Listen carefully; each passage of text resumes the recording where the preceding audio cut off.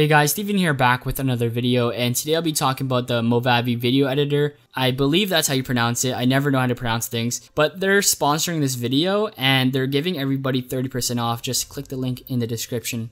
It's already cheap to start off with. It's around $30 US, but with the discount that they're giving, it's around $20 US, which is unheard of, especially considering they don't cut any corners with this software. They don't leave anything out to compensate for the price. They have all the basic features you need: screen recording, audio editing, audio effects, animated text, all that sort of stuff. So it's not like they're making it cheap just because it isn't as good. It definitely is up there with the other paid editors. The only other editor in its price range that I believe is actually good is Filmora, and that's twice the price. So I really think that this is the go-to video editor once you finish with, the free alternatives like iMovie, Movie Maker, VSDC, and stuff like that. I think this is the next step.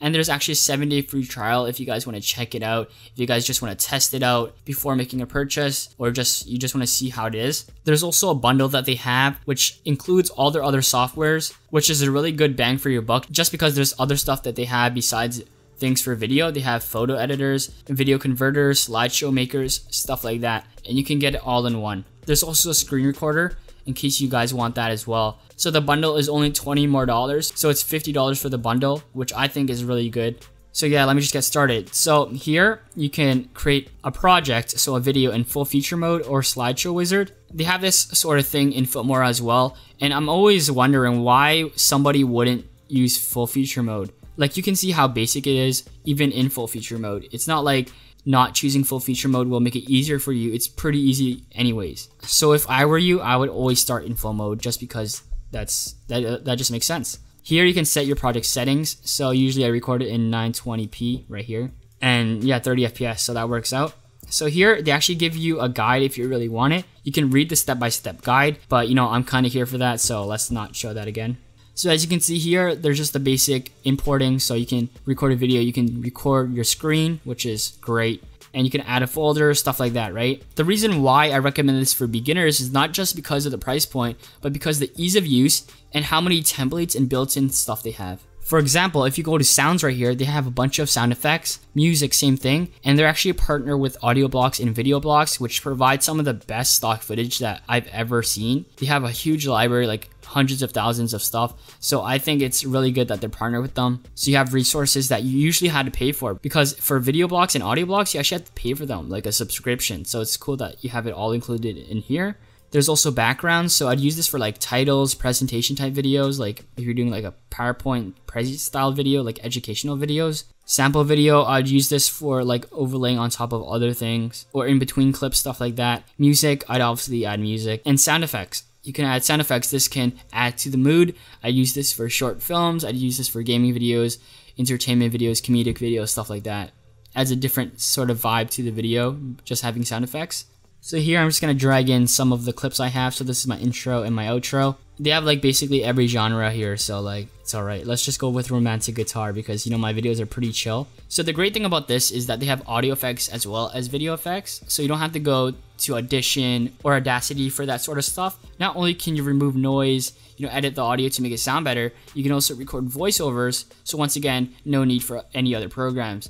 If you press on the clip and then press this right here, you can see the tools, so the options that you can use. So you can lower the volume, you can change the speed up, you can fade it in, fade it out. And as you can see here, there are the video effects. So equalizer, noise removal, audio effects right here to make it like sound cool. Maybe you can like rap on this, I don't know, auto-tune, And yeah, there's a lot of audio effects for that sort of stuff. So the next thing we have here is filters. I think this is pretty good for beauty channels, to be honest, because there's a lot of effects that go on when I watch those videos. They're very colorful, very vibrant, and you can add things like light leaks and lens flares, which is very helpful. I personally wouldn't add it because I like to keep it really clean and raw. Like mine's screen recording, right, on my tutorial channel, so I wouldn't add this sort of stuff, but I can see this coming very helpful for a lot of other channels. And like I mentioned before, there's a bunch of templates you can use. Same thing with the next one, transitions. There's a lot of transitions. And what I like about these type of transitions are that they're not the normal ones that you see in other editors. Usually they have the same ones like slide or fade in, fade out. There's twist. Like you just want to drag it on here and it twists.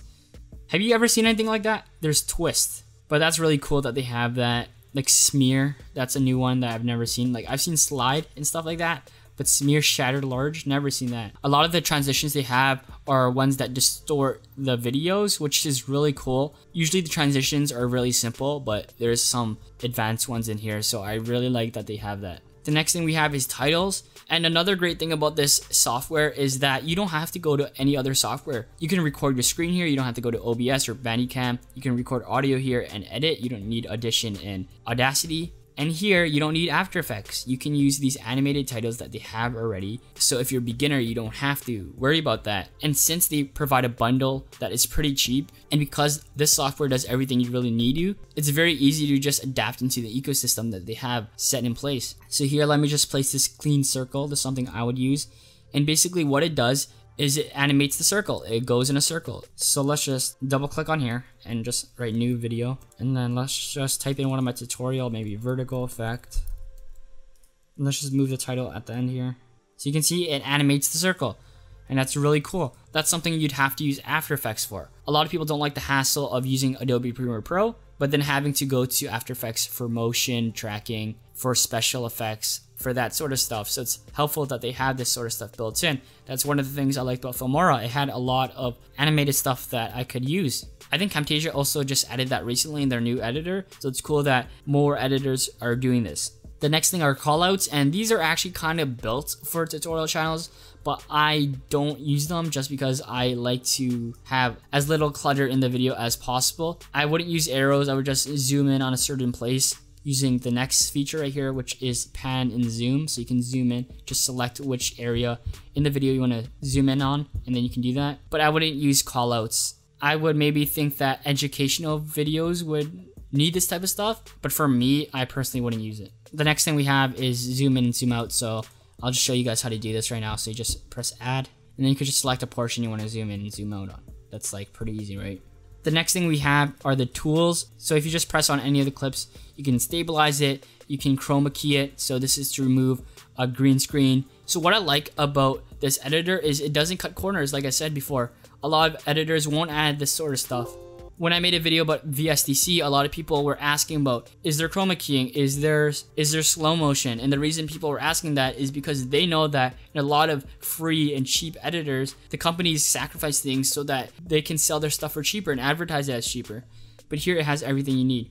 So here, as you can see, there's slow motion, chroma keying, stabilization, which is very helpful for in real life videos. If you don't have stabilization, it's really a turnoff. And then there's color adjustments. So you can do manual, which I probably would, but if you don't know, there are auto adjustments that you can do. Besides that, some other helpful things are that there's a full screen playback. Sony Vegas doesn't have that. Premiere Pro doesn't have that. Camtasia doesn't have that. And that really, really turned me off as well. I still use Premiere Pro. However, it'd be so helpful if they had this. Maybe they do, maybe I don't know, but the fact that they have it is very helpful. So let me just go on some of the shortcuts here, some of the toolbox things. It's actually really simple. So you can rotate, you can split. The shortcuts are kind of weird, like the keyboard shortcuts. For one, split a clip, it's Control B. I'm not sure why that is, but it's Control B. Control X to cut a clip, Control C to copy, Control V to paste, obviously. And it's Control E to add a freeze frame. So basically what this does is it freezes, basically takes a screenshot of the first frame of the clip, and it basically just sets a screenshot. So if you watch my music video effects tutorial, you'll know why this is important in some cases. Most people won't use this, but it's kind of helpful for me. And yeah, that's basically it. Besides that, the scale is here so you can zoom in, zoom out.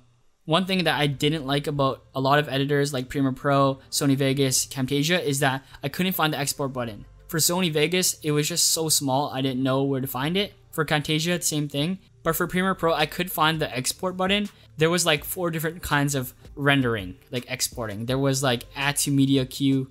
There was like add to render queue, export all media, export in Adobe Media Encoder. So I didn't really know. Why don't most video editors just do this? This is way easier. Here you can change the quality once you export. The higher the quality, the higher the file size, obviously. Make sure that the project and export settings are the same. You can save as audio only, which is helpful if you're doing podcasts and you just want to edit in the video editor, because you can do that. Upload it online straight to YouTube. This was really helpful for me when I was editing in Filmora and Camtasia. For TVs, Apple devices, Android devices, and other devices, they actually have an app for Apple and Android devices, so you guys want to check it out. As you can see here, it's called Movavi Clips Video Editor, so you can do the same things, kind of.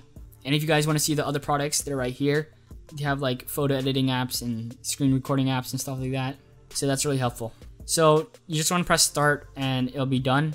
So let me just actually save as a video right here. So basically when it's done, it makes a sound to notify that you're done. Sony Vegas does a similar thing and I find it really helpful because usually I'm not at the computer when I am rendering because it takes time. So it's helpful that I can hear it. So yeah, hopefully you guys enjoy this video. Hopefully it helped you out. Hit the thumbs up button. 30% off in the description. My name is Steven and I'll see you in the next one.